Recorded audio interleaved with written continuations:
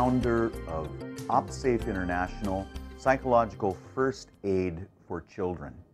And today I'd like to talk with you about safety in OpSafe camps for children. So there are two things that we are most concerned about. The first is that the children that are under our care are safe, that they will not experience more trauma or any kind of physical, verbal, or mental abuse while they're in our care.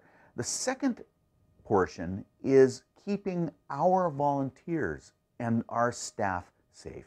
As we work with children who've experienced PTSD or post-traumatic stress, we want to make sure that we are handling the stress that we receive from them in a safe manner. Now let's talk first about child protection standards.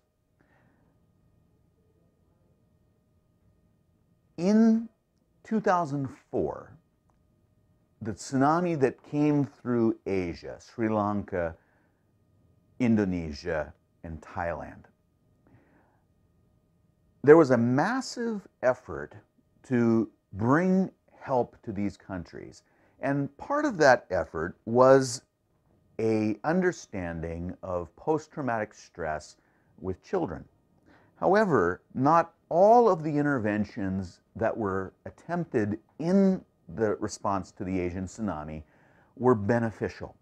And so here we have some guidelines that were developed after the Asian tsunami. And let me quote, "Nearly all children and adolescents who have experienced catastrophic situations will initially display symptoms of psychological distress, including intrusive flashbacks of the stress event, nightmares, withdrawal, inability to concentrate, and others."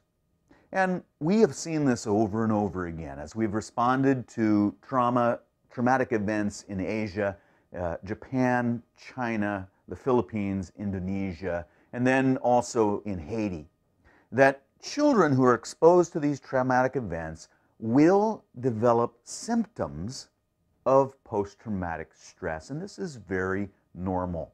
This is a normal reaction to an abnormal event. However, that does not mean that all children need therapy or need a traumatic stress intervention. So we want to be careful about the way that we do things. Now, all children need emotional and spiritual care following trauma, but not all children will need counseling or professional help. And this is just common sense when you think about it. If we can apply first aid, if we can give them comfort and care, we actually can prevent them from needing counseling or therapy. So we want to be careful as we rush in to help communities that have gone through disaster that we don't diagnose a child as having PTSD because they have nightmares or because they are developing some symptoms. Most children will have symptoms. That does not mean that they will develop PTSD. In fact, our goal is that they will not develop PTSD because we'll provide them with the care that they need. Most children and adults will gain normal functioning once basic survival needs are met. And this is the most important, security and safety have returned and developmental opportunities are restored within the social, family, and community context. What this means is that once that support structure, family, the church, the school, the community has stabilized and they're able to support and encourage the children, most children will bounce back. In fact, we have noticed that about 80% of the children in a community will be fine. However, 20% of the children will need a little extra care. Now the problem, of course, is how do you find those 20%? How do you tell who needs the care and who doesn't? And so what we do with OpSafe is we come in and provide the care for all of the children. Not therapy, not counseling, but care. And as we care for these children, we're able to ensure that they all get the help that they need. Now, out of the 20% that need care, there's usually 1% that needs professional care. And they are the ones that go on to develop PTSD. Many times these children are actually suffering from trauma that is underlying or previous to the disaster. When a disaster happens, such as an earthquake, we discover things that weren't visible before. For example, maybe a school or a house was poorly constructed and the contractor cheated and used substandard materials. And in normal times, you would look and see, oh, this place is great. There's no problem. This is a strong house. But then when the earthquake comes, the house falls down and you realize that it wasn't what it appeared to be. Now, this same thing can happen in families and with children. From the outside, we look and we think, oh, this is a great family. These children are healthy and well. But then when a disaster comes through, we can discover that this child had been abused. This child had been exploited. And the disaster exposes the evil that's there. In the island of Samar, after Typhoon Yolanda, we discovered 30 children who were in need of rescue because they were being abused or exploited. And the only reason that we were able to discover this need was because the children told us. They told us because they finally had someone around them who listened, who valued what they said, who they felt safe with. So child protection means that we listen and we care for children, and we're aware that sometimes things aren't exactly what they seem. We don't want to take every child through counseling or therapy. It's not necessary. But we want to make sure that every child is cared for. Some children require more specialized interventions. Immediately after traumatic events, activities and opportunities which allow children to talk about or otherwise express painful experiences and feelings, such as physical and artistic expression, are most beneficial if facilitated by people the children know and trust and have continued contact with. One problem with interventions, psychological interventions, is that oftentimes it's conducted by outsiders. And this might be a mental health worker, a social worker, a psychologist, but they're coming in from Manila or the United States. And after a short time together with the children in that disaster-hit area, they must then return back. And what experts have found is that this actually can become detrimental because the child has finally found someone that will listen to them, who will appreciate and value what they're saying. And then as that relationship has been established, it's suddenly torn away from them again. And so with OpSafe, our primary focus is to enable and equip the local church so that they become the person who the relationship is built with. And that way, a child who experiences disaster, they are comforted and cared for by the local church.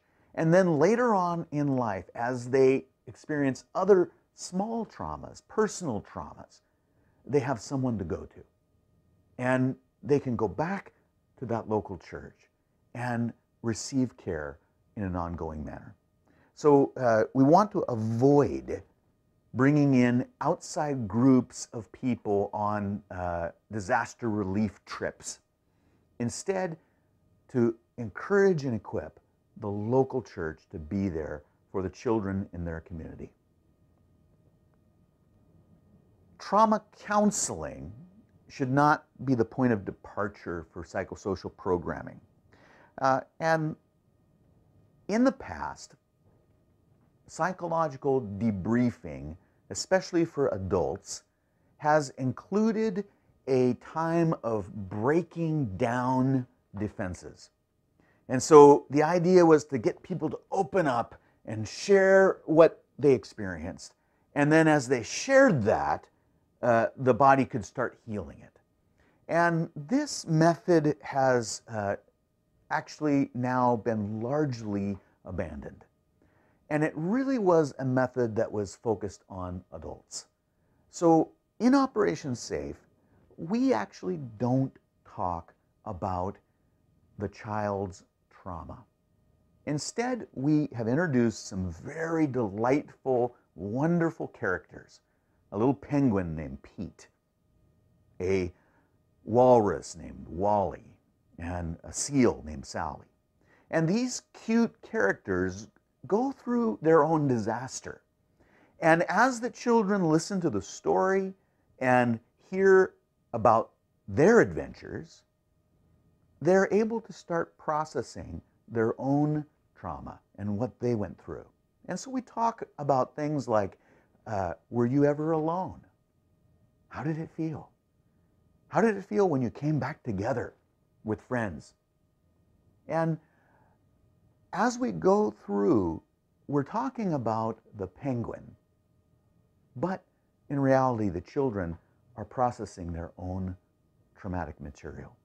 But we're not talking about them specifically, and we're not breaking down defenses. We're approaching trauma at a child's level. So we bring in characters, and then we support that with games and crafts and songs. And over again, as we've conducted these camps in places like Tibet and Nepal, Philippines, Haiti, the children have told us, this is the most fun I've ever had. And I'm thinking, wow, this is a trauma camp. You know, and yet the children are having a great time. And that's exactly what they need. I was in China after the Sichuan quake, and we did our first camp. And after the camp, I talked with the principal of the school, and I asked him, I was very concerned, did the camp work?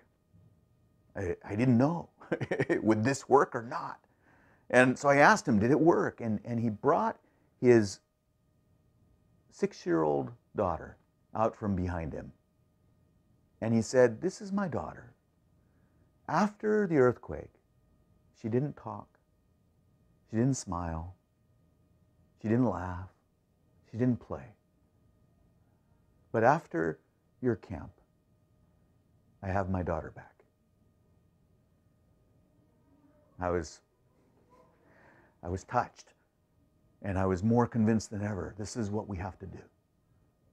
You see, when a child goes through a traumatic experience, oftentimes it's like pushing the pause button on the video you're playing.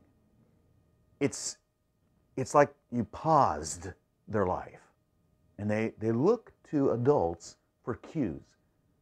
And they see the adults are stressed out. The adults are afraid. The adults are worried. And so they freeze.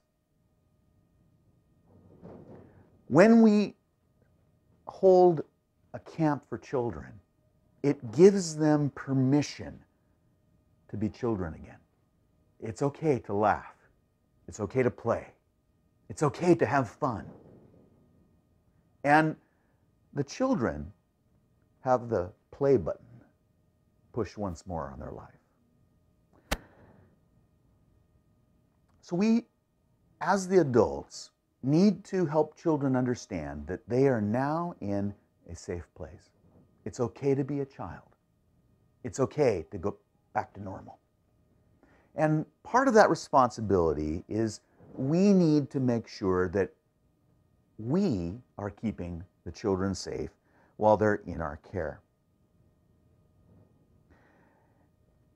So we have a child protection policy that we hold to.